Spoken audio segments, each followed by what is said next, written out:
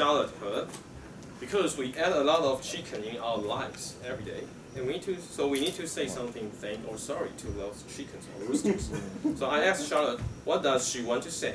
She just said, "Hi chicken, Happy New Year." So hi Charlotte. I didn't say Happy New Year. Yeah, I added. So hi Charlotte, please evaluate circle speech.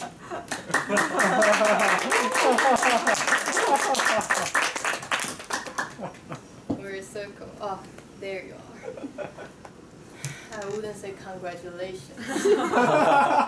Usually I'm very nice to all the speakers, but except for you, I have to say I'm a little bit disappointed. I already got your permission. I could be really straightforward to you, right? And I know you're very strong guys. Take it. Okay, so it was your C5 speech. You focus on body language. You actually did a really good job. You talk naturally, you move your body, your pose are very, very natural. They are great.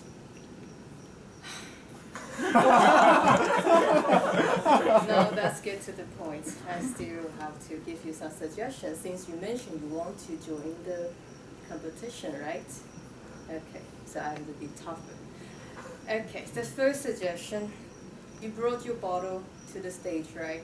It was too obvious. If you want to surprise the audience, I suggest you to hide it somewhere in your pockets or behind the sofa. You put it beforehand.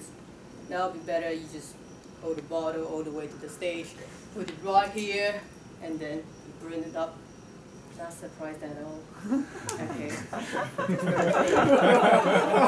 Second, let's talk about your words, special words like mong, kyang. I don't even know what those are, so I know that's something about subculture things, and it's an English speech. Check out those English words, okay? So you can talk about sober and then tipsy, you mentioned that. The next could be plastered, or next could be drunk, and then wasted. And then you can talk about hangover if you like to. Okay, so it's a good thing. I just look at your title. I know you want to mention different levels, you have different actions. It's a good way. Actually, it could be really, really good.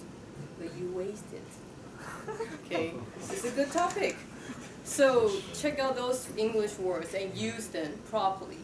And so for example, you can use a simple sentence like, "Hi, I'm Circle." So from level 1, sober, to level, I don't know, 5 or 6 when you hand over, you say, "Hi, I'm Circle" in totally different way.